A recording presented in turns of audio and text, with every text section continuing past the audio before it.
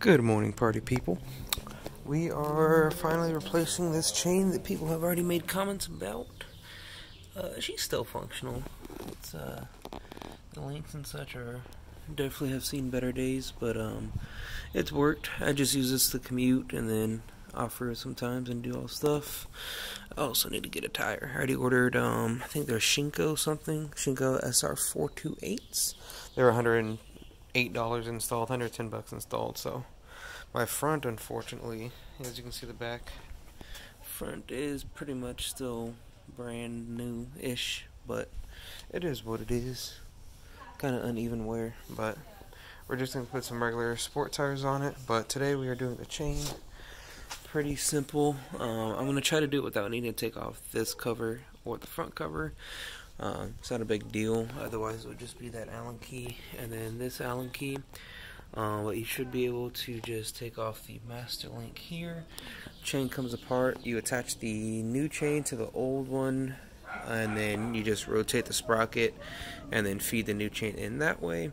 Put the new master link on, grease it and all that good stuff, and then you'll be good. So I got a chain breaker because I ordered this one from Amazon for $15. Gotta love the Grom, good old cheap stuff. Saw good reviews on it, but yeah. So rotational direction. See, it's funny because this direction I believe is the opposite of what's on there now, but I don't think it's that big of a deal. Actually, it may be the right way. Yeah, clip facing down. Yeah, so it's the right way. But this is a Non O-ring, just pretty much a replacement chain, which I'll probably need to adjust a lot more. It was $15, so I figure why not. This is gonna be my first time replacing a chain on a bike, so I figure if it's only $15 and I mess it up somehow, then it's not a big deal. But this is a 106 link chain, just like the stock Grom. So I bought chain breaker because they said sometimes they just send them out, and sometimes they're 120, sometimes they're 110. So we got that. So first thing I'm gonna do is take off that clip on the master link. In theory, this should not take very long at all. So let me get this all ready real quick.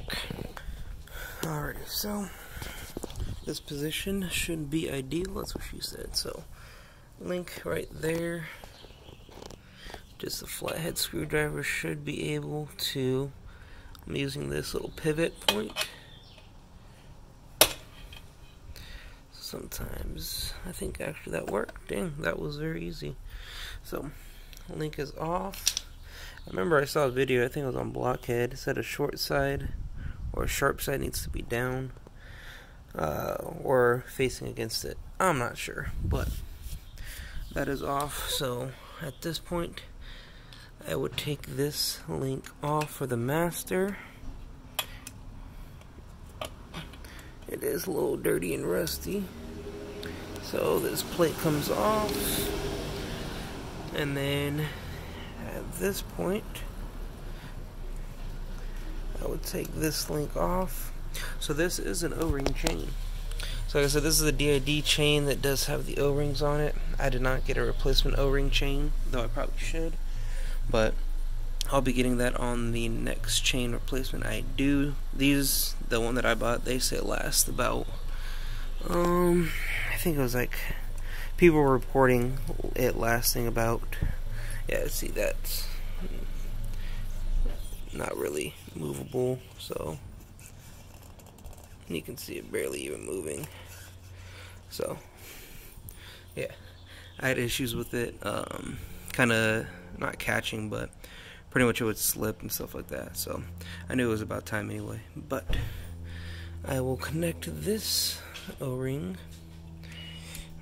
here with the new chain, put it up on the rear stand, put it in neutral, and spin it all the way through. So let me set that up real quick.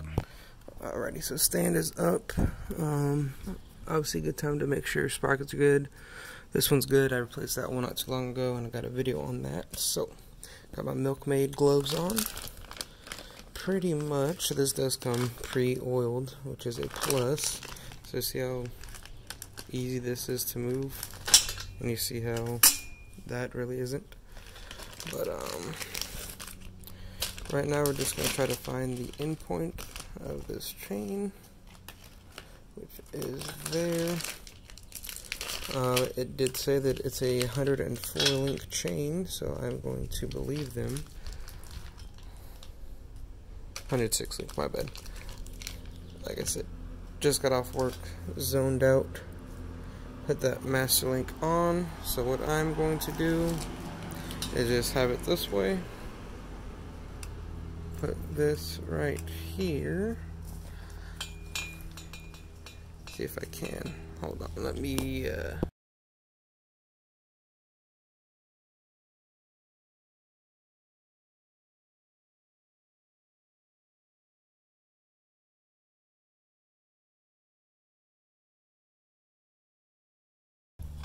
that will give the chain onto the new, and just pretty much lead it in there. So I will do this. So it's just going to keep feeding it. Make sure bike is in neutral, and as you keep going, try to do it in a smooth process. But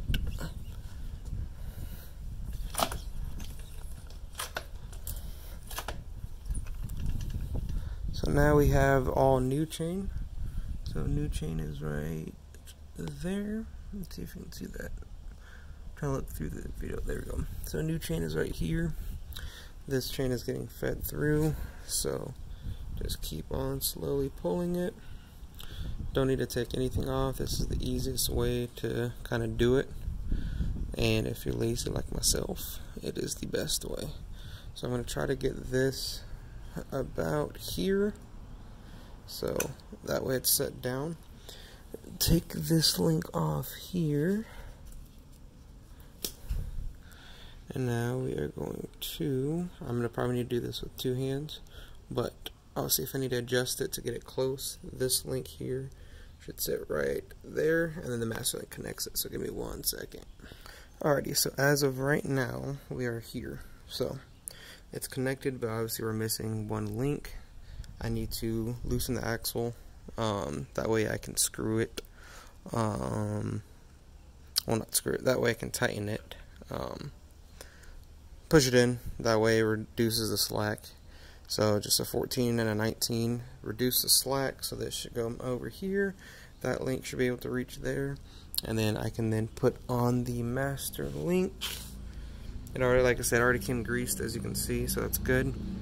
And then once that master link goes on, so just tightening it up, adjusting the slack, and calling it a day. So let me do that real quick, and magically we're back. So push this in all the way, this link, stretch that out, we'll now need that one. So now we can put the master link in. I probably should have did this before, 1 second. Alrighty, so like I said, these came pre-greased.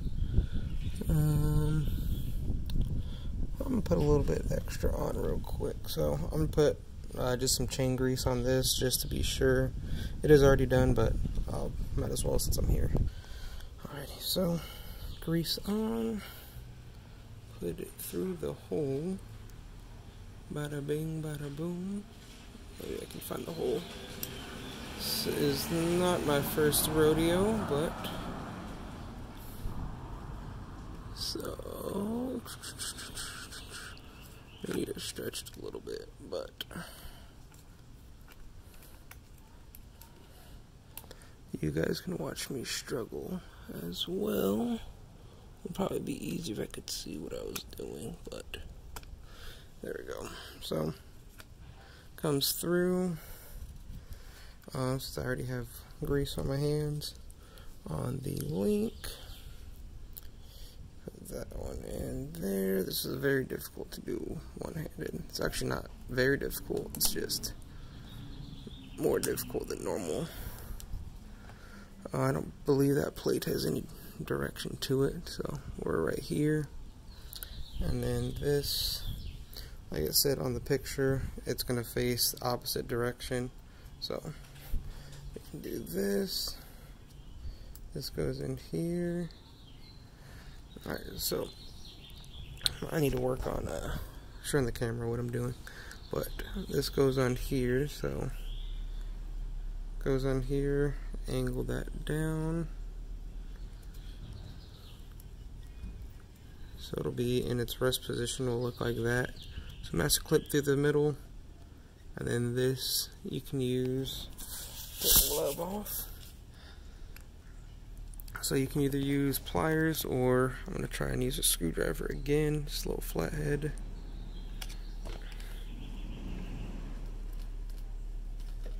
There we go. And that is on. So as you can see, it's connected, everything there, that little gap has been closed, and we are now good to go. Obviously we have a lot of slack, so we need to move the axle back. So I'll adjust that right now, but at this point it's just adjusting the axle to reduce slack as any other chain adjustment would be. So that is just brand new chains on, so now it's just literally a chain adjustment. So I'm gonna do that real quick, see if I can, yeah. So now it's just adjusting slack. Obviously this will tighten more when you sit on it, that's what she said, but we're good to go. So hopefully this quick video helps somebody. You don't need any special tools, literally just a screwdriver, flathead, which you could probably do without if you got some strong nails. But yeah, that's how you adjust, or well, replace a chain and then adjust it on a Grom.